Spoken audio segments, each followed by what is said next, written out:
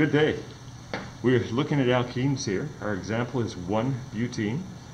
And so we've got our 4 carbons in our longest chain. 1, 2, 3, 4.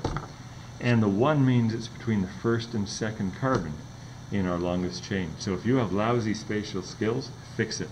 Because you've got to be able to visualize these things for them to make sense. Take something called effort. So we go from here, and now we're going to look at our model of this. And again, we want to see we have 4 carbons in our longest chain. And we want to see that the double bond is between the first and the second carbon atom. So that's it for 1-butene.